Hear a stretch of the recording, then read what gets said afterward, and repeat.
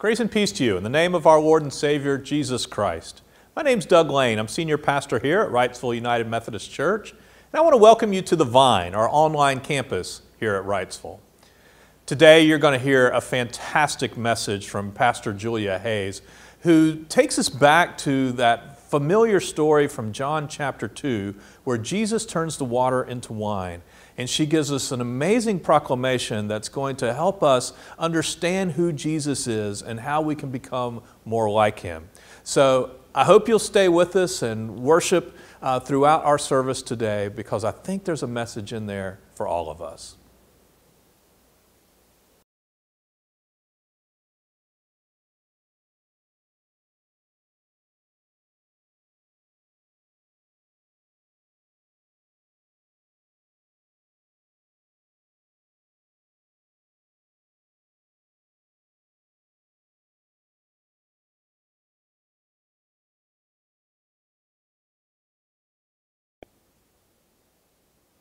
Please join with me as we pray together the prayer on the screen. Gracious God, give to us the mind of Christ, who loved God and loved His neighbor, who healed the sick, fed the hungry, and prayed for the forgiveness of those who rejected Him. May we follow His path in this life and the life to come. Amen.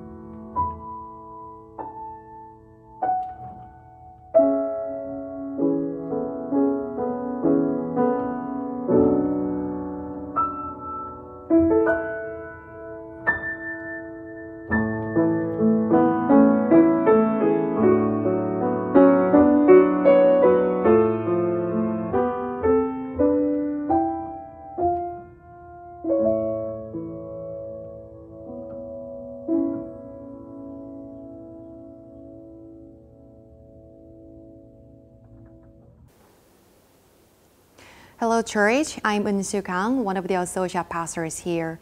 Let us go before God in prayer. Holy and loving God, thank you for calling us into this place of worship.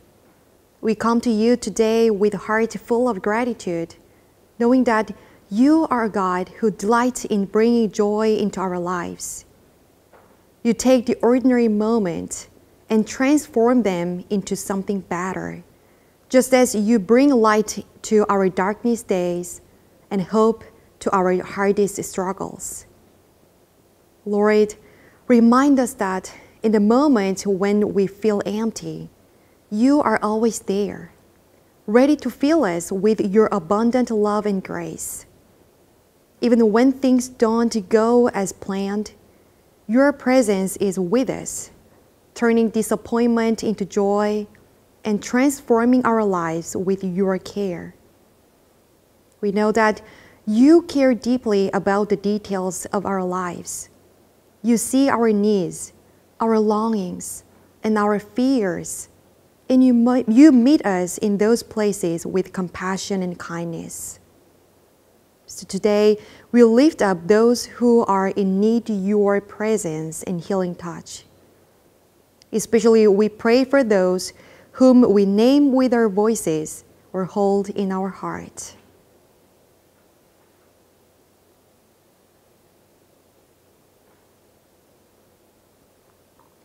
Lord, hear our prayers. Help us, Lord, to trust in your timing and your provision. When we feel that we don't have enough, or when life takes an unexpected turn, remind us that you provide in ways we could never imagine. Teach us to see your hand at work in every season, filling our lives with meaning and joy. We humbly offer this prayer in the name of Jesus, who taught us to pray. Our Father, who art in heaven, hallowed be thy name. Thy kingdom come, thy will be done, on earth as it is in heaven. Give us this day our daily bread, and forgive us our trespasses, as we forgive those who trespass against us. And lead us not into temptation, but deliver us from evil. For thine is the kingdom, and the power, and the glory forever. Amen. Let us now take a moment to offer our hearts and gifts. As we respond to God's grace and generosity, you can contribute to the ministry of Wrightsville United Methodist Church by mail and via website. Let us continue to worship God.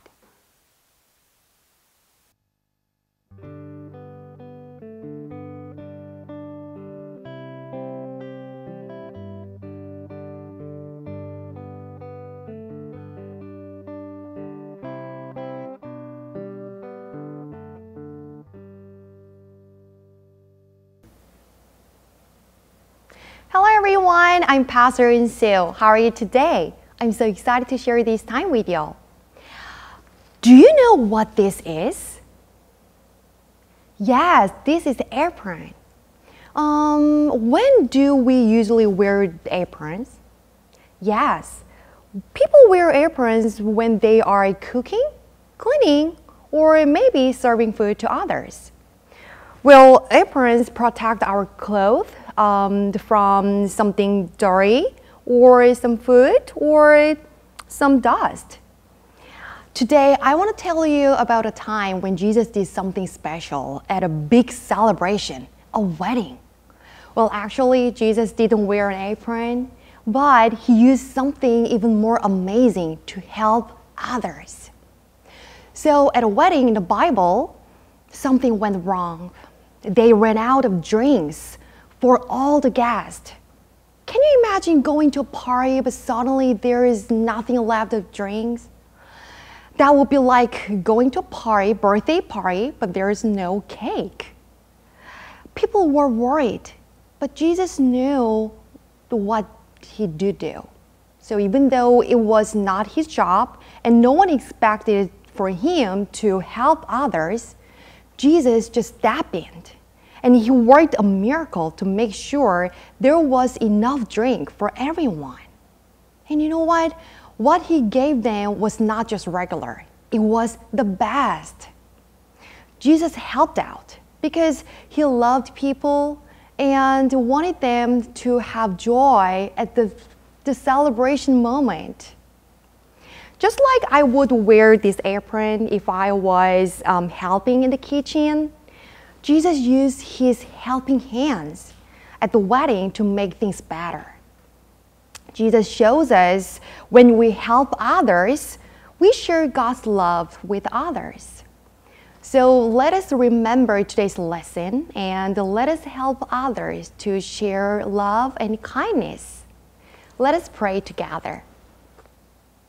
Dear God, thank you for your love and thank you for your help. Help us to help others and love others. In Jesus' name we pray. Amen.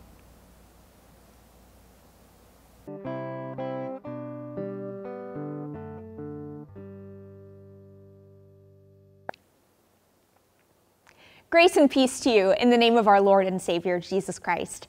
I'm Pastor Julia Hayes. I'm one of the associate pastors here, and it is my great joy to get to bring you our scripture passage and message today.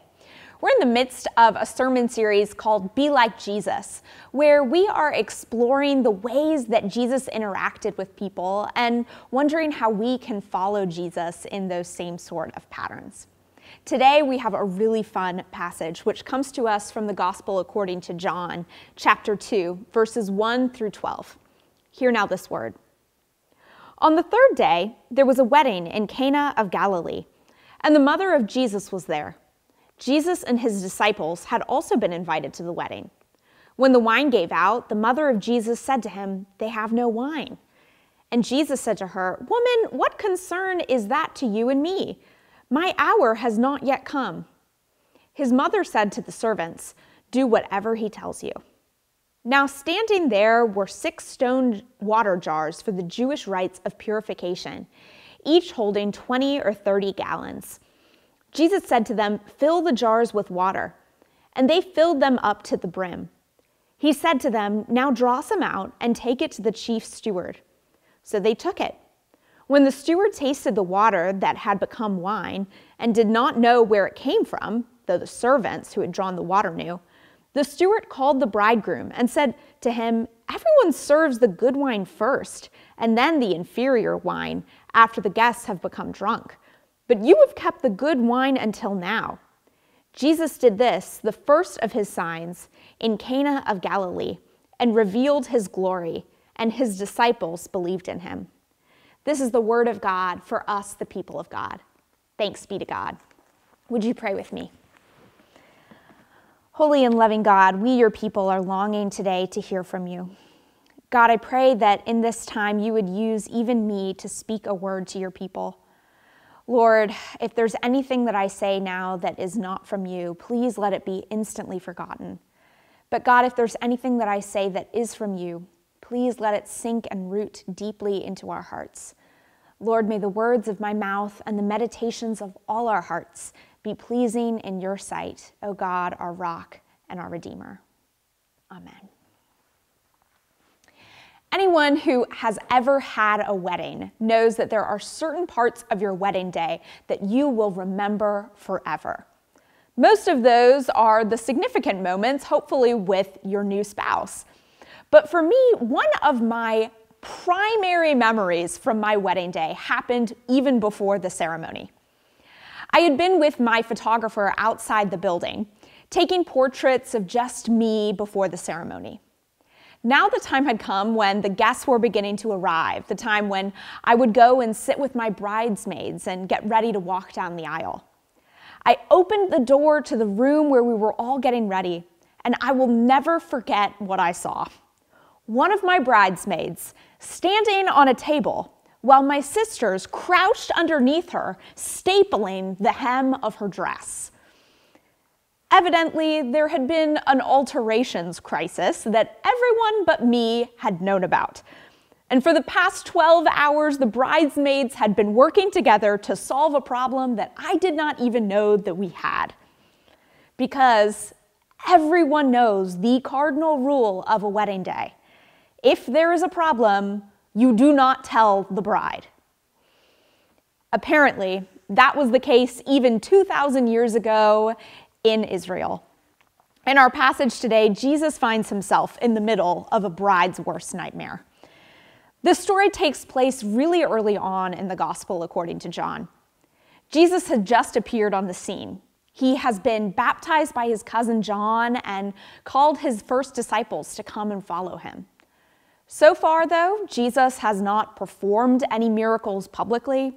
He hasn't healed anyone, hasn't clashed with any of the religious authorities, or even provided any spiritual teachings that we have a record of. When Jesus attends this wedding, along with his newly minted disciples and his mother, he doesn't do so as a public figure, probably just as a friend of the family that's getting married. Now, we might think that expensive and lavish weddings are a recent phenomenon. But if a simple, low-key wedding is what you're hoping for, the practices of Jesus' day are going to disappoint you. A Jewish wedding at the time of Jesus was a party that lasted 7 days. Yes, you heard that right, 1 whole week. Now, I was overwhelmed enough planning one single dinner for my guests. Can you imagine needing to provide celebratory food and drinks for 7 whole days? So much could go wrong. And apparently that day in Cana, so much did go wrong. The wedding was not anywhere close to over, but the hosts had run out of wine. Mary, Jesus' mother, somehow finds out about this. And it seems that Mary has just enough of a panache for meddling to try to solve the problem. I can just picture her finding her son, gently tapping him on the shoulder to get his attention away from his buddies, and saying, "Psst, Jesus, the wine, it's all gone. Do something." Jesus responds, "What concern is that to you and me? After all, this is fundamentally a catering crisis." Jesus' hesitation to address the problem of wine running out isn't necessarily because he doesn't think it matters. Instead, he says, "My time has not yet come." In other words, Jesus' hesitation isn't because the miracle would be unrelated to his ministry, but actually because it's so indicative of his mission that if he does it, then he is officially out on the scene. There's no more hiding who he is after this. And Jesus knows that to begin doing miracles is also to begin his road to the cross. At the end of the passage, John tells us that the miracle was the first of Jesus' signs that reveal his glory. What is it about this particular act that reveals Jesus' glory? How is this a sign of who Jesus is? Well, today we're going to explore 3 things that are revealed about Jesus' character in this passage. And since we're learning how to be like Jesus, we'll also explore how we can embody those characteristics in our own lives. First, this miracle reveals that Jesus' compassion is far more expansive than we ever imagined. Everyone's different when it comes to planning a wedding. Well, when it came time for me to plan my wedding, I was the kind of person who had actually been planning for years, probably since I was about 6 years old. Now, although I did manage to exercise enough self-control to not buy a wedding planning magazine at the grocery store until Matt proposed, the Pinterest board had been up and running for years. Centerpieces, bouquets, dresses, place cards, dance floors, you name it, I had thought about it and had an opinion on what would be best. I had so much fun planning our wedding. And yet, as I considered all of the details, and let's be honest, sometimes stressed out about all of those details, I kept feeling this shame creep up in me.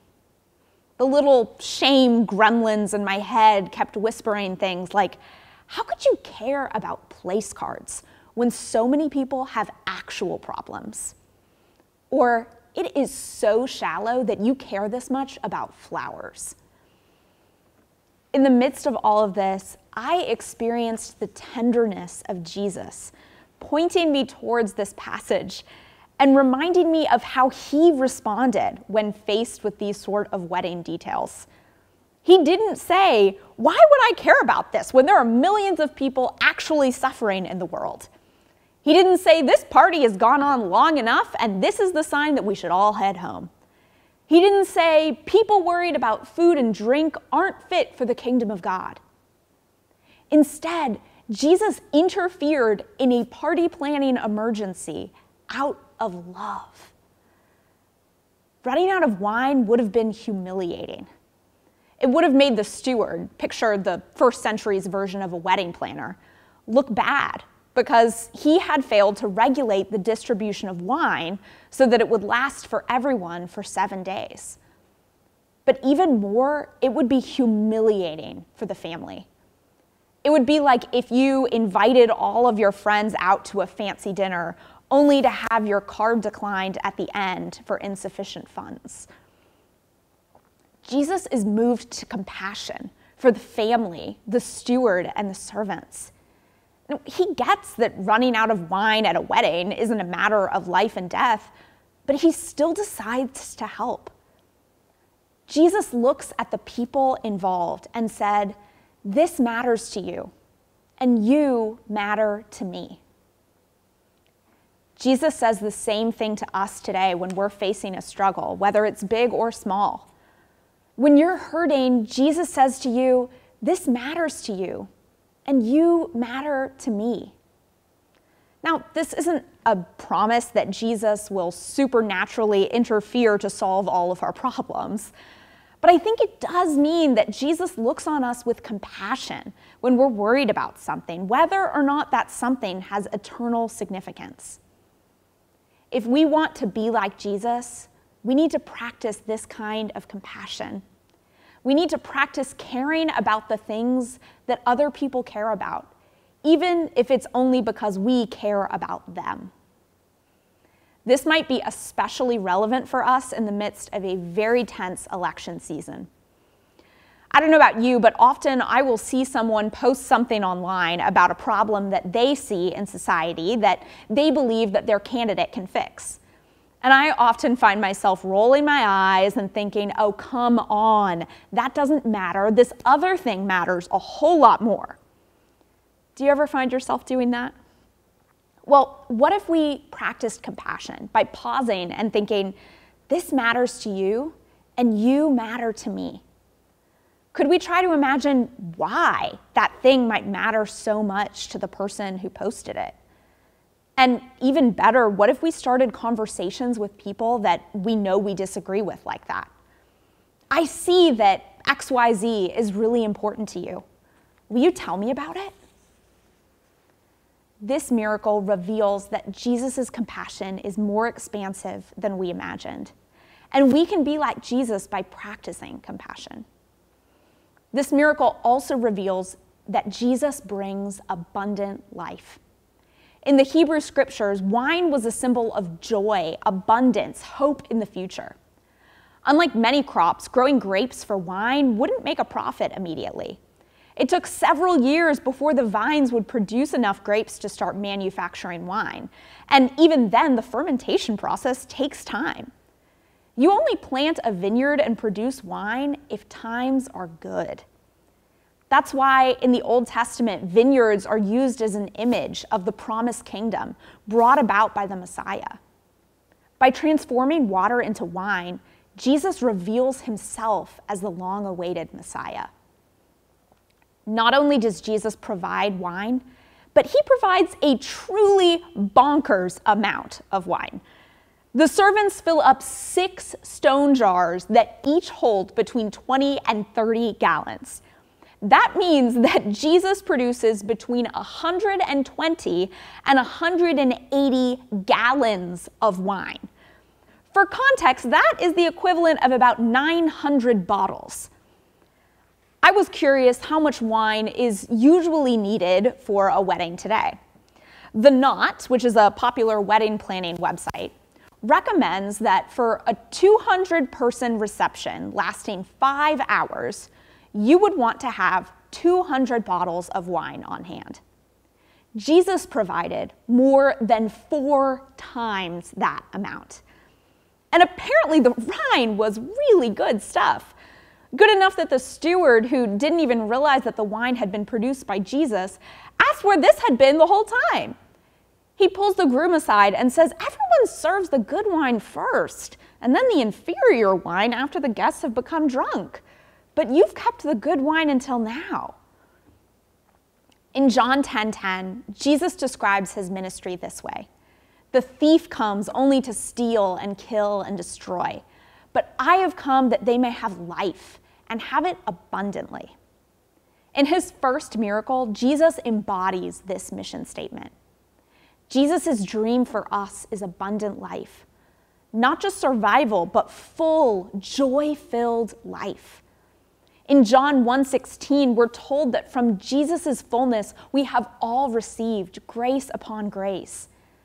Through Jesus, we are filled to the brim and overflowing.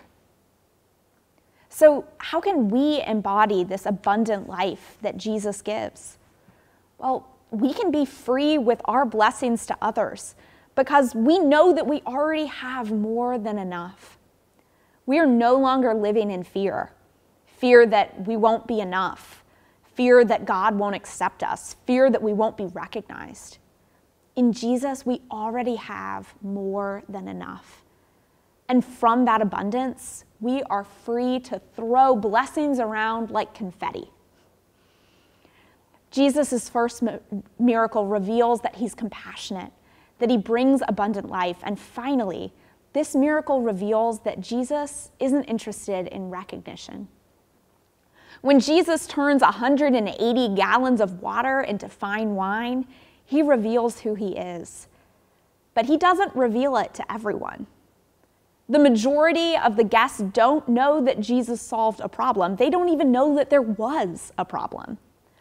The couple doesn't know what Jesus did for them, although they might be curious why their wine is suddenly so much better.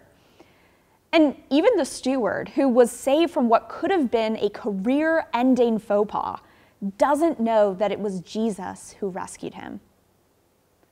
When Jesus performs this first sign that reveals his glory, his only witnesses are the waitstaff, the servants whose job it is to disappear into the background, get VIP access to the work of God. They get to see the moment when, as one medieval theologian put it, the water recognized its creator and blushed. Jesus' miracle is only seen by the ones who are themselves unseen. Because Jesus doesn't come to be praised by the powerful, but to manifest his power among the weak. Jesus doesn't work for the recognition of others, and he teaches us not to either.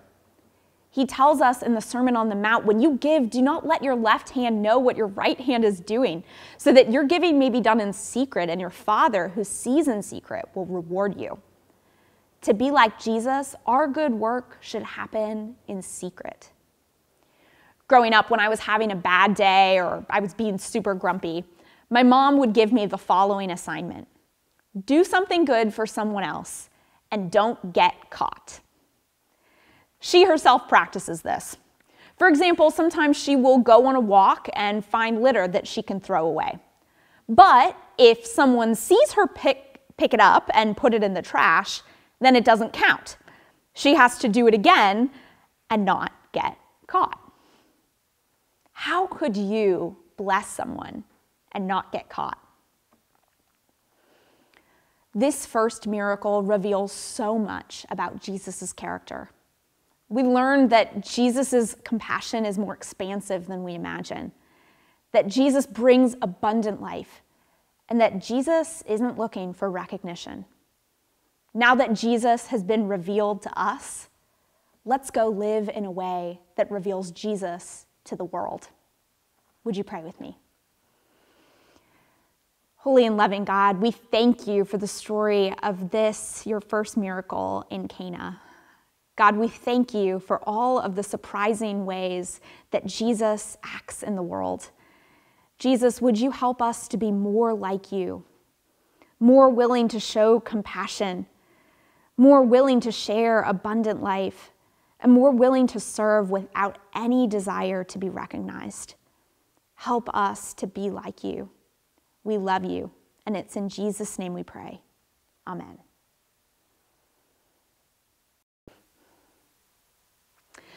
Go from this time now to be like Jesus in the world. And as you go, may the Spirit of the living God, made known to us most fully in Jesus Christ our Lord, go before you to show you the way. Go behind you to push you into places you might not go on your own. Go above you to watch over you and protect you. Go beneath you to lift you up when you cannot stand. Go beside you to be your companion and dwell within you, to remind you every day that you are not alone and that you are loved beyond your wildest imagination. Go in peace.